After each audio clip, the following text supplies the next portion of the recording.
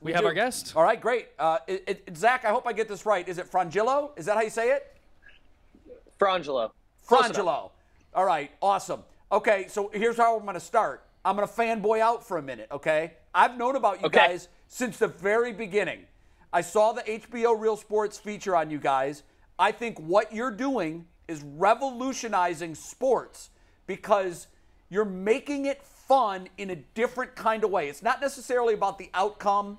Yeah. Am I right when I say it's the Harlem Globetrotters meets baseball? So I would say yes and no. Yes, I would say we get that a lot. I would say we get that all the time. And it's great, and it's an awesome compliment. And the reason being is the Harlem Globetrotters revolutionized basketball when they first began, or when they first became a team. They were selling out Madison Square Garden. The NBA was asking them to come to their games and play before the NBA games just to get butts and seats. But the one thing that they did, or lack thereof, and didn't do, was they never changed. They never became anything new. And their games were always scripted. You know, every single time the Globetrotters would win, besides one game in the Washington Generals history where they won one game on accident, our games are entirely competitive, and I can't script hitting a fastball. As much as I wish I could script hitting a fastball, I just can't. It would make my life a whole heck of a lot easier if I could. But no, our games are incredibly competitive. Both teams are here to win, and they want to win. And then we just add the show on and that side of things to make it a great fan experience as well. It's so much fun. Man, that's really crazy. Zach, how do you guys come up with some of the stunts? Is it something, I know you're the director or creative director for the band. Is it something you work on with the players? Do the players come to you with ideas? Is this all just from your mastermind brain? How do these stunts come from an idea in someone's brain to fruition on the field?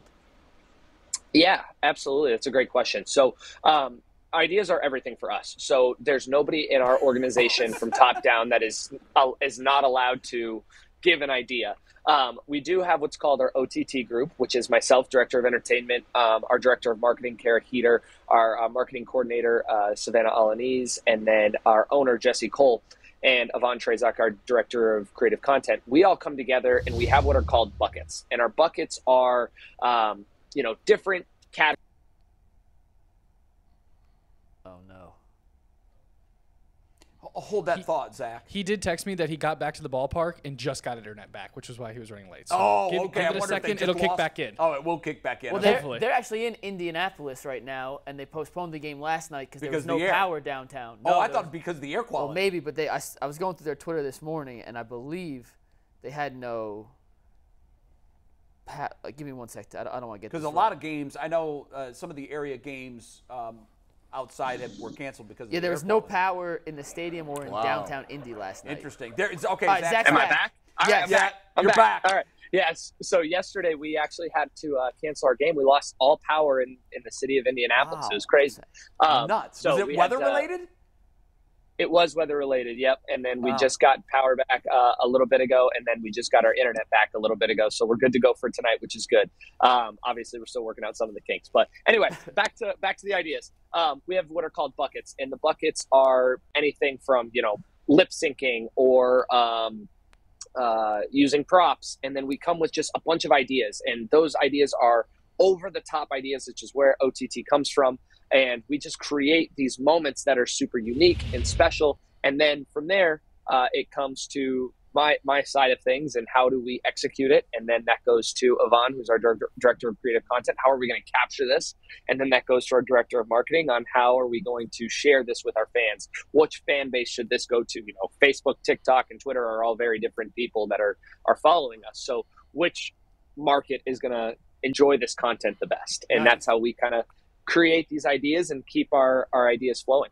Go ahead. I'm sorry. How do you guys recruit players? Like, I mean, do you obviously have to be able to bat, you have to be able to throw the ball, you have to be able to catch, you have to be able to do those things, but obviously it would help if you know how to dance, sing, rap, look decent, dance, and make a fool of yourself. How do you guys, really go about recruiting? Like, that's kind of hard. Yeah. No, you nailed it. The one thing that we always said is that this thing doesn't work if the baseball isn't incredible. I was fortunate enough to, we've played against the MLB PAA, which is the Players Alumni Association. So we're playing against former big league talent. And the one thing that they continued to say was that the baseball is so good. They weren't expecting us to be that great, and then we come out there and dust them. It's pretty cool, and it's exciting for us. But the baseball has to be good. And then when it comes to recruiting players, the big thing is that we're looking for someone that's called an our kind of guy. Tyler Gillum, our head coach, has talked about this from the beginning. We're not looking for the best baseball player in the world. We're not looking for just another dancer. We have to look for someone that is going to have both of those. And then also, the name of our company is Fans First Entertainment. So someone that is going to embody that fans first mentality and the ability to truly make any moment special for our fans and create an experience for our fans that is unlike any other. And so that comes with tryouts, that comes with rehearsals and trying new people in different spots and seeing the best way and the best people for our show. Now, are most of these guys college baseball players, minor league players? What's the average background? Yeah, so I would say a majority of them are former professional independent ball players. Right. A lot of our guys also came from our collegiate league. If you knew, before we started Banana Ball and before we started touring, we were part of the Coastal Plain League, which is very similar to the Cape, if you're familiar with college baseball. Yeah. Right. So just a summer league. And then that grew, and then a couple of those guys continued on with us into their professional careers and stayed with us. But then we also have former major league talent. We have Bill the Spaceman League, 76 years old, who's still towing the slab for us and throwing for us. So it comes from a wide range of baseball talent. That might be the most perfect marriage in sports history, Spaceman Lee and the Savannah Bananas. So you're not in a league, and you're called the Savannah Bananas. So tell our viewers do you play the majority of your games in Savannah? I know you're on this tour across the country that has been wildly successful. In fact, you're coming to Akron, and both games have been sold out forever, much to my dismay, because I wanted to go and see you. And maybe if I can't go and watch, I'll let you know that I'm a former independent league minor leaguer. I pitch. I still play. I'll get out there and throw the pill. I'll swing the bat. If you need an extra player for the Akron games, either one of them, I'm your dude. I'm your guy. I'll make sure to get you in contact with our coaches. I wish if I could recruit players, we'd have a lot more social media influencers. That's the way to go. That's the way to go. Yeah. I should tell you, too, when I played in the independent league, it was during my years at ESPN. And the St. Paul Saints, which were kind of they're maybe one of the forefathers to what you're doing, but they obviously were professional baseball players that were signed to contracts, but they made the show fun. That's what it was all about, going to a Saints game.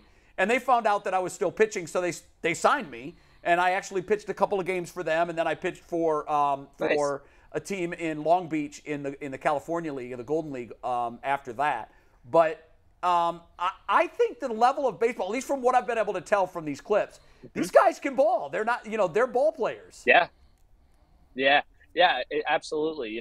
Again, this doesn't work if the baseball isn't good. It takes a real level of talent for someone to, make a routine play, let alone do it and make a backflip catch, or do a catch behind the back. Like, that's things that are happening. Like this catch right there that you're seeing right there is just a behind the back, and that's just like a normal thing for these guys, which is, they don't practice like every other team. We're not any other team. So why would we practice like every other team?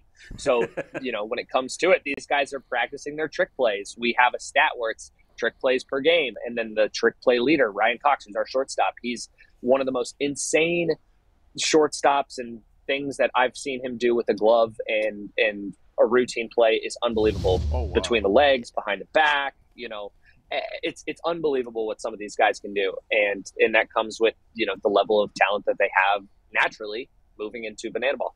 You're selling out games everywhere, aren't you?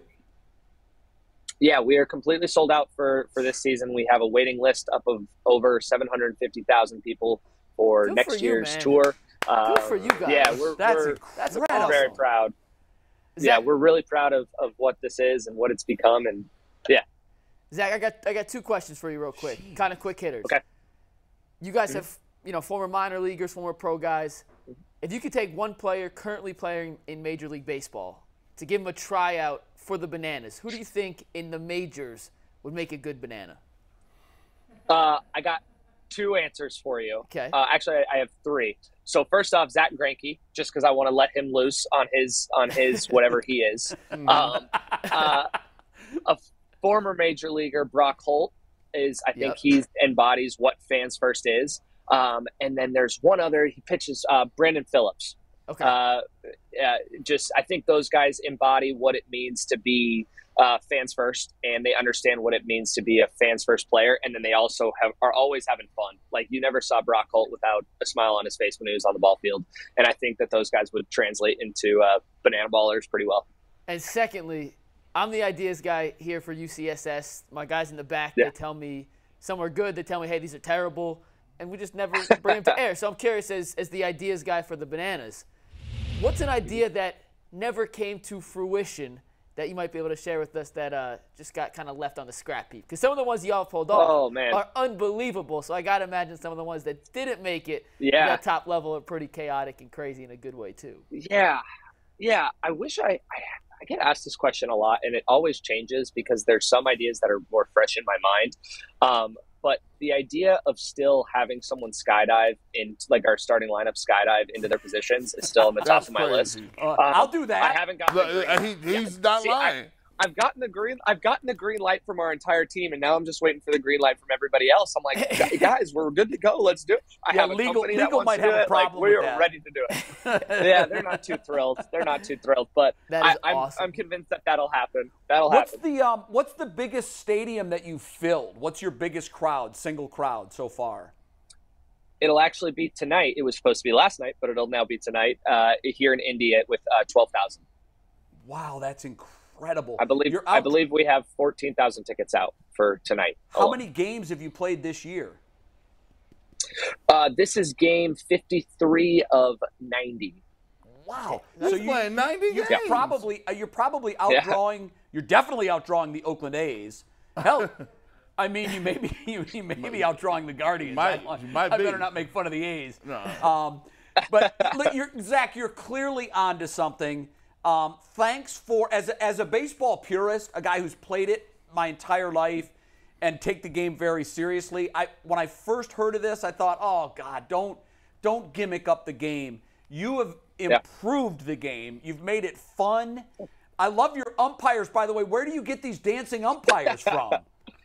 So it's the same one. I found him on Ellen, actually. It's really funny. I literally typed into Google dancing umpire, and then an Ellen clip came up, and I said, yeah, I got to find that guy. And then it took a quick Facebook search of his name, and he's pretty recognizable with his beard and being short and who he is. So he was pretty easy to find. We had a call with him. Jesse and I had a call with him, and it was a no-brainer fit. Does he every He's game? Amazing. Does he travel with you guys? He does. Part of the, okay. Yep, he travels full time. He travels full time. And No. I want to actually get back to something that you said about being a baseball traditionalist and a purist. Yeah. I'm the same way. I'm a traditionalist. I love the game of baseball. I grew up playing it. I played in college. It's a very big part of my life. But the one thing that I've learned with this whole process and being here is that they don't have to be the same thing, right? Sure. You don't have to have one or the other. You can have both. They can be coexisting. Banana ball and baseball it doesn't have to be one or the other, which is really unique. And I think people get hung up on like which one's better. Which one's better? It doesn't need to be which one's better. No, this is for a different crowd. And the thing of it is, and this is what reminded me of it as I was seeing all these clips, I just remember thinking, I see clips on my feed all day long. And some of them are, Jose Ramirez slide into home plate, which is, a supremely athletic and gifted player making an unbelievable play in a crazy moment. And I can appreciate that. But I don't open that clip and laugh hysterically. When I open the banana clips, I'm still able to appreciate the baseball and the skill, but I'm laughing every time I open your clip. I also host a 5 o'clock show at NBC here in Cleveland, and I work you guys into that show all the time. I'm always seeing clips on social media, and now my producer is a fan. My executive producer is a fan. My executive producer somehow got tickets, so she's going to one of the games in Akron. My producer and I are like, how did you get tickets and we don't have tickets? But we're all fans now. And by the way, they're both women who aren't baseball fans. And that's the beauty of this. You're using baseball as the conduit, but you're bringing fans from outside of the traditional baseball circle into the sport, and no one can be upset about that. Yeah. No, we pride ourselves on that alone. One of the best compliments I ever got was from a fan that just said, you guys had something for literally everybody. This was after a Savannah game, and, you know, we travel with the majority of our cast, but not all the time. But we had our Banana Splits, which is a dance group that is comprised from 8 to 11-year-olds. And then we had our Banana Nanas, who are a dance group from our that are 65 and up. So, like, from every age range, you know, your little sister can come and have fun at the game, and they can find a character to latch onto. We have a Bananas Princess. We have our Bananas Pet Band. Like, there is something at our games for everybody, and that's one of the best compliments I've ever gotten. It's really a study in successful marketing. I think that's the true story here. Anthony, our producer today, has a question for you. Anthony, what do you got? Hey, Zach, so enough about baseball. Let's get into the real nitty-gritty. You used to work for the Knights, and I'm a huge Golden Knights fan. What was your favorite moment? What was your favorite moment from working with them, and then how excited were you that they won this year? Yeah, I was ecstatic when they won. It was a pretty cool moment, and they actually someone from the organization, I won't name names, but someone from the organization actually sent me one of the hats and shirts that they got on the ice that night, which was pretty cool just to know that it made a little bit of an impact. I would say my favorite moment. So the Vegas Golden Knights have the pregame show every night where the bad guy comes out and faces the Knight every single night. And I was actually the bad guy for the first 4 years of that organization, meaning that I got to be a part of the Stanley Cup Finals year one. And I was the bad guy in the Stanley Cup Finals, the guy that came down from the ceiling and got to face the Knight for that. And then all of the games leading up to that, you know, the Western Conference where a guy went up to the ceiling. That was me. And so I would say, you know, hanging there dangling, lifeless on a cable in a Stanley Cup final game, hearing 18,000+ people boo you was probably one of my favorite moments of my time there. That's pretty cool. And that first year in general was I mean, it was a Disney movie basically, and we got to live it every day, which was pretty special. I love how the plan was. I think the plan was to make the Cup Finals in a couple of years, and then to win it in like 6, maybe make the playoffs in 3 and win it in 6 or whatever. Correct. Whatever the plan was. Playoffs in 3, Cup in 6. And it ends up, you know, finals in 1. Champions in 5. It's a model organization for how you should start a sports team in a city. Zach, thanks a lot.